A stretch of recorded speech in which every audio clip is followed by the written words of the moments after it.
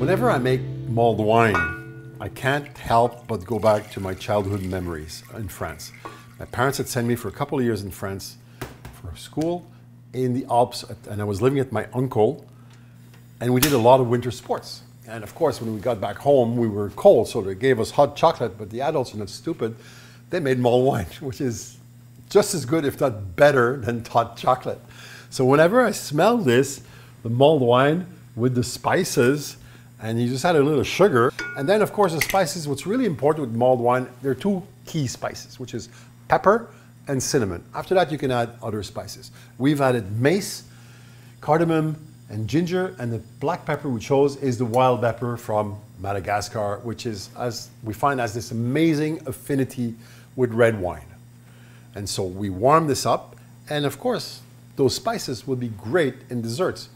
Needless to say, pears poached in red wine with spices would be amazing, but even a muffin with pears or apples or a coffee cake with fruit would be perfect. And they're also great for cider. Our kids used to get cider. They'd come back from Halloween and we'd make them hot cider with those spices. And I think to them, when they smell that, it evokes Halloween, and it certainly evokes cold weather and comforting smells and spices for your body, and that's what memories are made of.